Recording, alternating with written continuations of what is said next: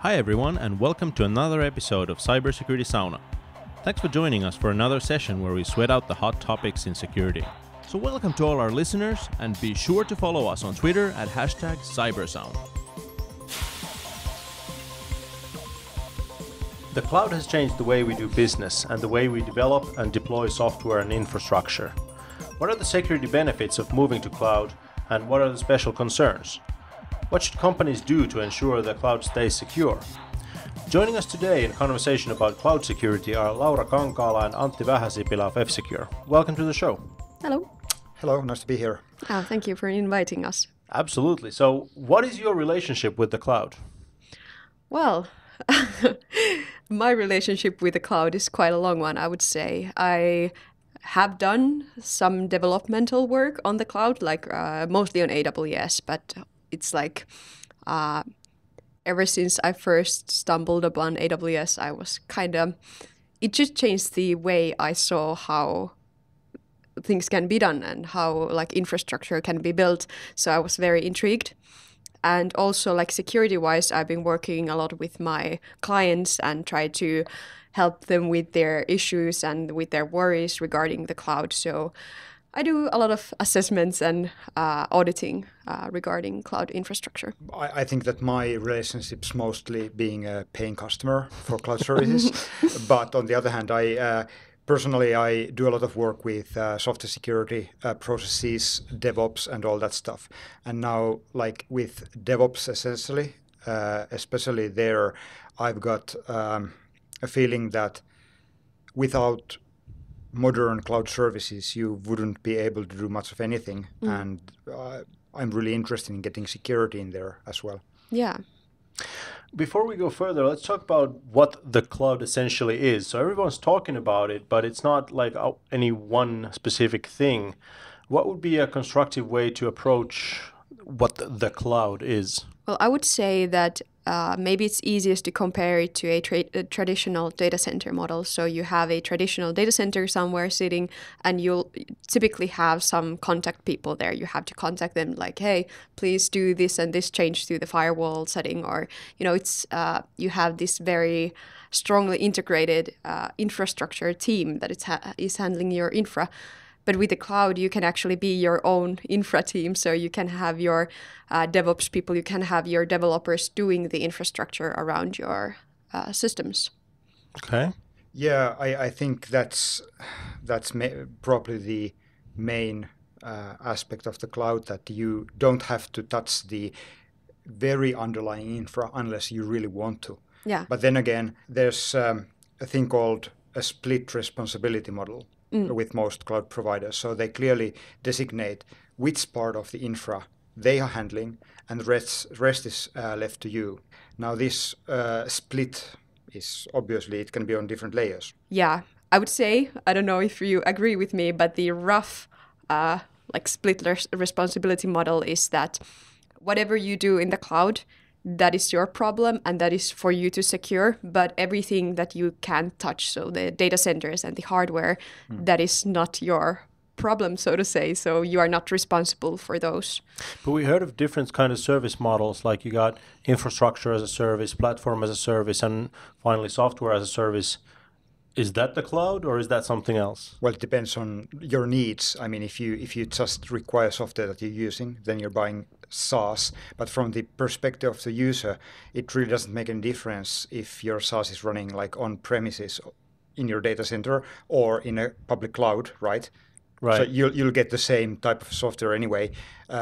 So you can get a kind of cloud, depending on the layer that you're talking about, you can get a cloud-like service even if you have your own data centers. Yeah, and it's also a lot about the scalability of the applications. Maybe like we're talking about this split responsibility model, but I think what really makes a cloud service is also that they are very scalable, and you can have these you can have application, and in case you don't need a lot of capacity at some point, and suddenly you have an online store, and suddenly you need a lot of more capacity to actually run the store, then you can quickly scale up your resources without having your web application crashing down. Yeah, exactly. So if you just want to like use software as a service, and the load on your service is usually pretty stable, then you might not actually benefit from the cloud at all, in a sense, apart from getting rid of the servers. But then if you want to be elastic, like the term goes, and you want to scale workloads up and down, then of course you will run out of screwdrivers at some point and servers that you can screw into your racks if you own your own hardware. But typically, public cloud providers don't run out of hardware. I think that's happened, though. I don't know. I'm not sure. Has it happened? Yeah, I heard a story, but we're not going to blame anybody now. Yeah, no, Right. yeah, let's not go there. Cloud Fair is enough. good. So, but what are the most obvious security differences between cloud providers versus like traditional data center mode of operation? Well, I would say that it comes with the shared responsibility model and maybe the way that the developers actually have more control over the infrastructure, so they can actually implement more security controls. Like it of course depends on what kind of agreements you used to have with the traditional data center and but What kind of controls are we talking about? well, the controls that I'm talking about, that you can actually implement the security more, like it can be part of your whole pipeline. When you build the code, you can have these, many of these cloud services, they offer services to actually enforce security requirements or compliance requirements in the environment. So you have better options to actually monitor the environment and actually like make these security part of the, not just an add-on after you've deployed your code, but as like an integral part of the whole life cycle. In addition to that, I mean, when you're actually deploying stuff, if you can do it automatically, there's the option of not putting the human into the loop that much, which makes it even more secure because you don't have to go and click on different consoles and work on CLI that much. So you can lock down the deployment.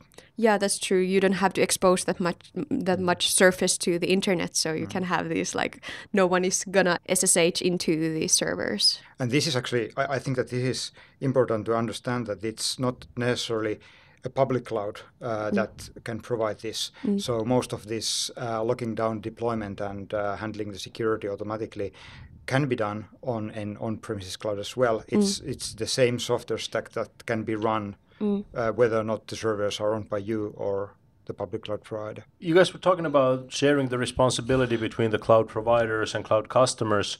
So what are the responsibilities of each group in keeping your data secure? I think it's, to put it really bluntly, the cloud provider is responsible for the service and the customer is responsible for the configuration of the service. And this is then replayed on every layer. So if it's infra, it's the raw networking that the cloud provider needs to take care of, and then the customer needs to look at the configuration of the network, including like opening ports and what have you.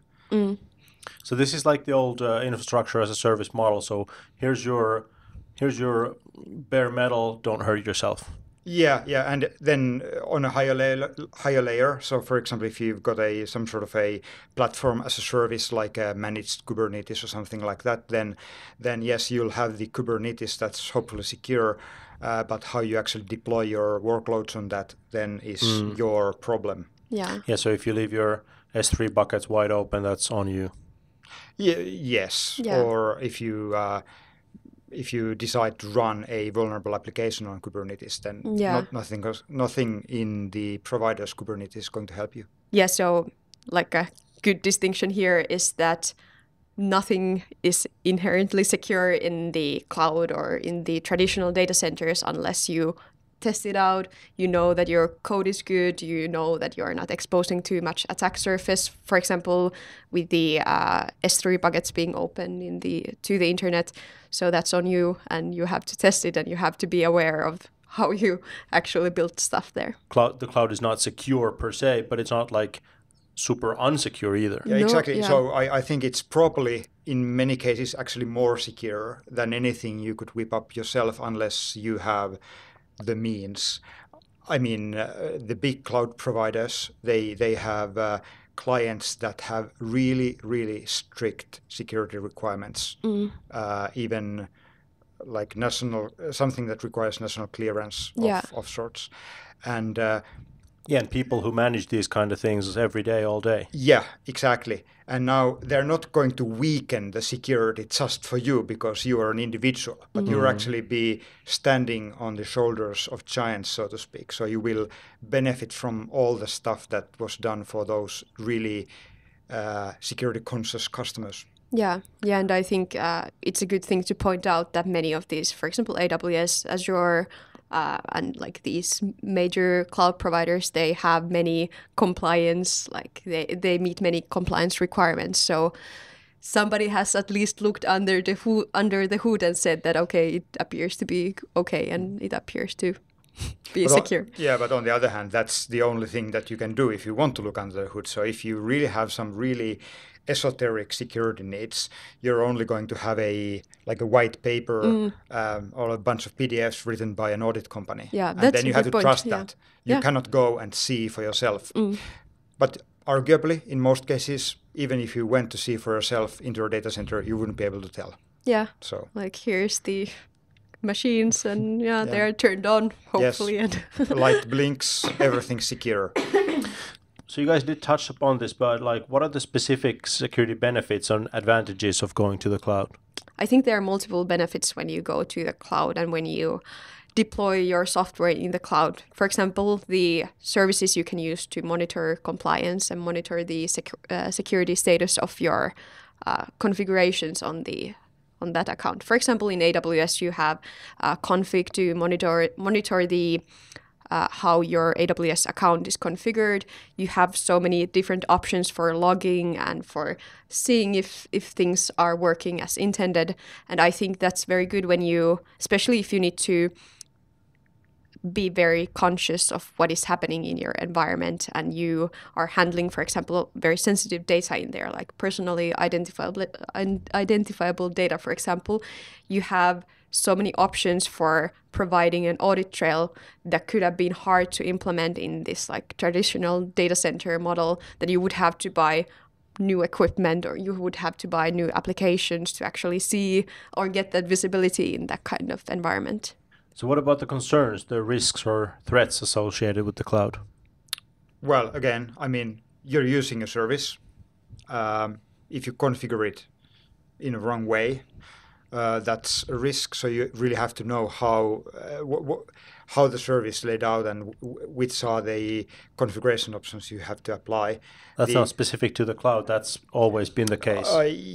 That's true in a way, yes. But the cloud gives you tools that you may not have seen before.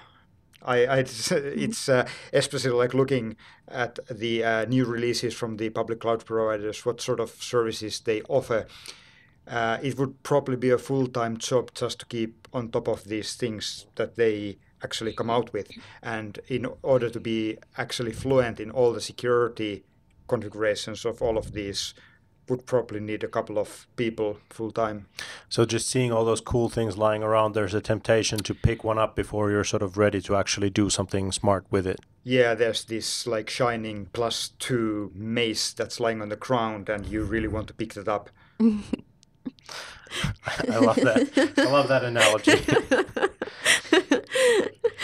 So let's say your company does choose a cloud provider. Laura, you were recommending doing penetration testing anyway to further assess the security of your data. How does that even work? Like, given that you're pen testing what's essentially someone else's computer and the environment is shared with other customers as well. Yeah. I mean, you're not pen testing like AWS or Azure per se. You're pen testing your own applications. And when it comes to cloud providers, they have different processes around this. So with AWS, you have to apply for this. Like, I'm going to conduct a penetration test on my application so they know that you're going to do this. Because I think this is true with just like traditional software. You have to test it. You have to know how secure it is. And there's no escaping that no matter where you're hosting your services. So basically this comes down to the division of responsibilities. You're pen testing the part you're responsible for, but you can't touch the parts that the cloud provider is responsible for. You just have to take them by faith, as you said. Yeah, well, yes, you have a look at the PDF provided to you by an audit company, and then you decide that, yes, I trust this. So how aware are companies about the ramifications of sharing this security responsibility with the cloud provider? Well, many companies probably might not actively realize that. The same pattern actually turns up in software development, where they're using a lot of third-party dependencies. They are just essentially blindly trusting that all the software they're like pulling into their own product does what it says on the tin. It's open source. I'm sure somebody's taken a look at it at some point. Yes. In most cases, somebody has, but whether or not somebody's changed that source code afterwards is then another thing. Or just written an exploit. Someone made a pull request and nobody merged it. So, yeah, although I have a feeling that almost all the firms that are like kind of cloud native or start using cloud services from the beginning, they are very, very aware of these things. And I think that public cloud providers are doing an excellent job in actually educating people about the responsibility split and all this stuff. So I don't think it's that rare anymore that people would be completely in the dark. Yeah. So we're not seeing like a lot of traditional companies that are sort of moving to the cloud, and now there's this firm belief that like it's in the cloud, it's like somebody else has taken care of it. I don't have to worry about things so much anymore. I think that for many companies who are doing the leap in the cloud, it's actually the other way around. So they're afraid that now they don't have any more control. Like people are still a little bit hesitant. They're not like sure, like, okay, some big company is now in possession of my data and I have to trust them with everything, which is weird also, I think, because you can always encrypt your data even when you're storing it in AWS. And you can also be in possession of the encryption keys. So in that sense, you can have also this, hopefully maybe the ease of mind that, okay, I am truly in control of my data. It, of course, comes down to trust every time. So you have to also trust the providers you're using, whether they are cloud or traditional data center. But is that trust well-founded? Like, what would you say are the most common reasons that cloud security breaches happen? And are those breaches, are the problems typically in the responsibility of the cloud provider or the customer? To my knowledge, I have not heard of anyone breaching, for example, AWS or Azure data center and, like gone there and actually from that hardware gotten any data out.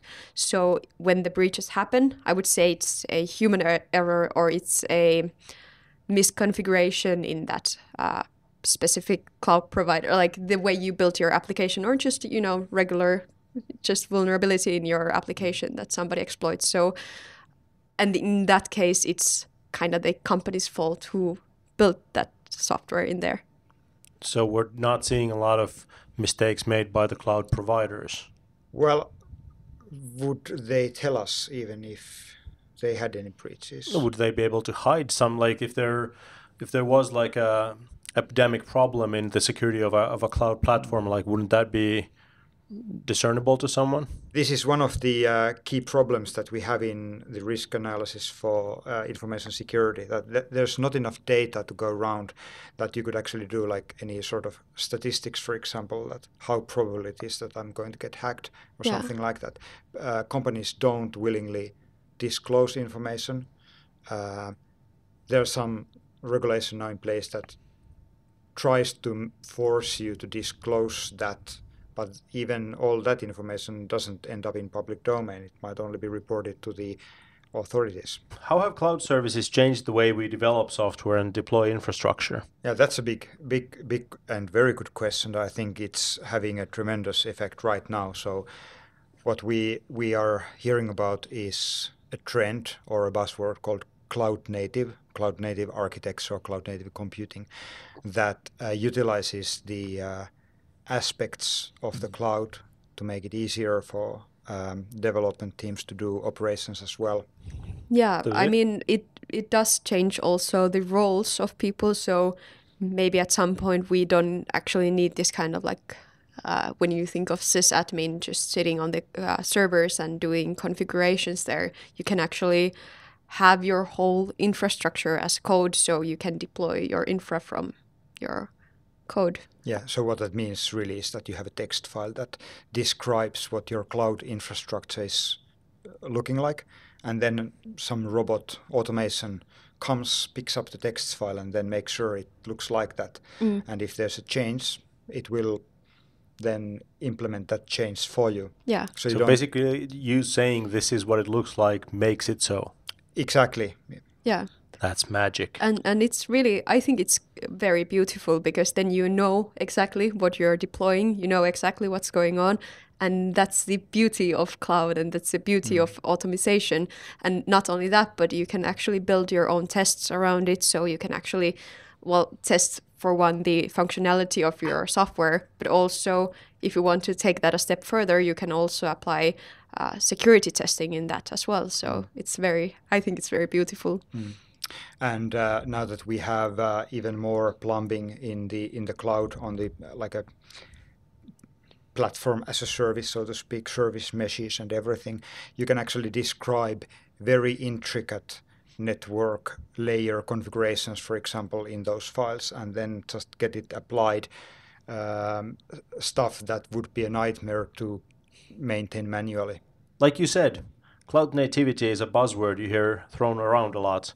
For the purposes of this conversation, when we're saying the cloud, sort of we're talking about applications that have been developed to be cloud native from the word go. Is that what cloud nativity means? Well, I've read at least 3 different definitions, like semi-formal definitions what cloud native means, but in a sense it means that you have your applications or workloads that you want to run, you package them in boxes called containers with all the dependencies that they need to run, and then you have some sort of an orchestration system that you run them in, and that's the platform as a service typically.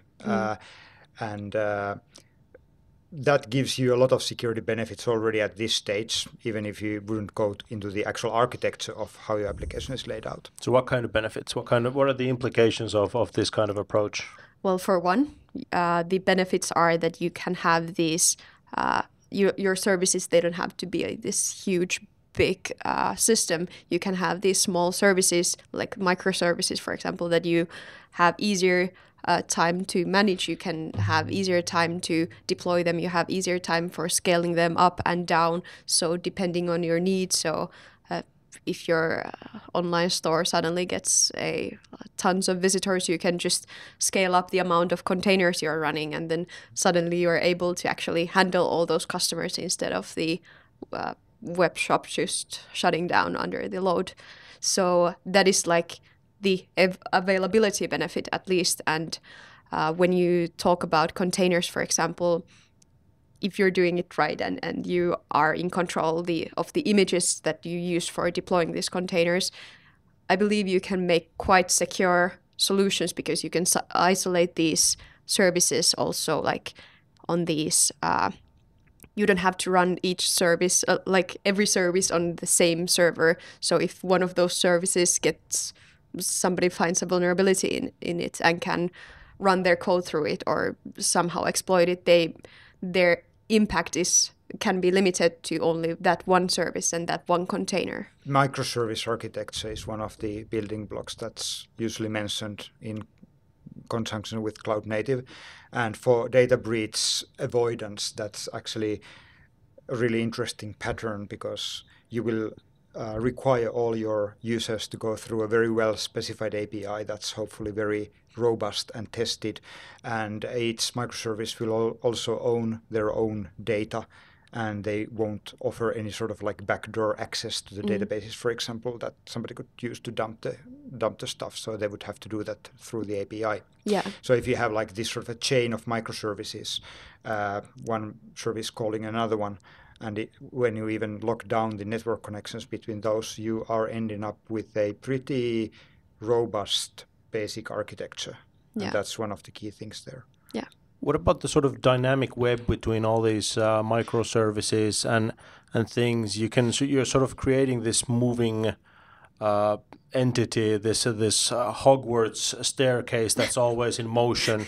Does that make it harder for the attackers to sort of figure out what's going on and where to go, things like that? Well, I think for one, if you're running containers and your applications are in containers, the life cycle of container may not be that long, and even you may not even use a container. You may use, for example, in AWS, a Lambda, or Azure, you may use a Azure function to have these serverless functions that operate as your API, or they do calls in the backend.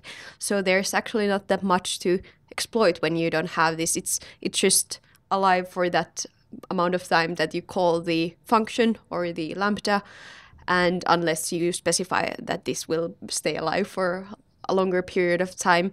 So there's not much, to attack there in the end. Well, at least the attacks have to happen immediately. Yeah. I mean, you cannot just put up house on somebody's server because the server is going away very soon. Yeah. But it doesn't necessarily do much for a traditional SQL injection. If you're vulnerable for that, it doesn't really help if you have a kind of ephemeral node. Mm. Yeah, whenever you spin that up, you're still going to have the vulnerability. Exactly, and you can just exploit it in a second. Yeah, absolutely. And when it comes to Lambdas, well, I personally have done some research and stuff like that with them. So, of course, there are ways of exploiting stuff if you are running vulnerable code as Lambda. Naturally, there are ways of gaining persistence for at least for a short amount of time, but it's still quite hypothetical in most cases. And if you do assessment for your code that you run as a Lambda or as a function, then I think they're quite secure. But now that developers are running continuous integration in these cloud native thingamajigs, does that mean that the sort of gap between security person and developer is growing narrower and narrower? Well, I think it should, meaning that at some point, the developers who now can do some sort of operations as well will also be able to do some sort of security operations. But then again, when you get to the point where you have a creative attacker that's looking at you, then you got to be a creative defender as well. And you don't necessarily, you can create a robust service, but in order to foresee all sorts of different risks, it would help if you had some background in security, because then you would be able to do creative risk assessment essentially. But there's no reason why developers couldn't do that. So I think that what we're going to see is security work very much transferring to on the desk of the developers. Yeah, and I think that's a good thing as well, because the developers know what they're doing. They know their code inside and out. So when the role of security and developer, the space between them grows narrower, it makes the applications even more secure, because then the developers have full understanding, okay, this is the implication if I'm gonna use this vulnerable or this old NPM module or something like that. So in the future, even those developers who so far have been able to sort of hide behind the security department and sort of externalize the security to somebody else, they're going to be less able to do so and will have to take a more of a security point themselves. Or if you want to put it in if you want to twist that around, it might also be that the security departments have to give developers the empowerment to do security. In my experience, most engineers, most developers actually want to do things properly. They want to do security. They just need time to do that, and this time and empowerment has been taken away from them to an external party. Yeah, and then they still have to do the coding and they have to do the developing of the software, but they're not given any extra time to actually implement the security features as well. What is the main takeaway security advice you have for companies using cloud services? Use it. No, I mean, I encourage using cloud, especially if you need scalable architecture and if you just want to do things in an agile manner. I would say like there is no reason why not, unless there are some like compliance reasons or something like that. But there are so many ways of enforcing security in cloud, like through the services and through running your infra as code and everything. So I think that is the future, and that is the future maybe for everyone, or almost everyone. And I'd say if you are the type of company who makes software that's going to run on a server somewhere, I mean, there's a lot of other types of software as well. If you start new projects, try to architect them so that you could theoretically deploy them on a public cloud. You don't have to, but then you have the option. Yeah. You can still run all that stuff in-house if you want. Yeah, and you can use the same automation tools for that as well. Yes. That makes sense to me. Thank you guys for joining us. Thank you. Thank you. It was nice. If you want to hear more about Laura's thoughts on security issues, check out her podcast, We Need to Talk About InfoSec. Antti you can find on Twitter as @AnttiVS. That was our show for today. I hope you enjoyed it. Make sure you subscribe to the podcast, and you can reach us with questions and comments on Twitter through F-Secure with the hashtag Cybersauna. Thanks for listening.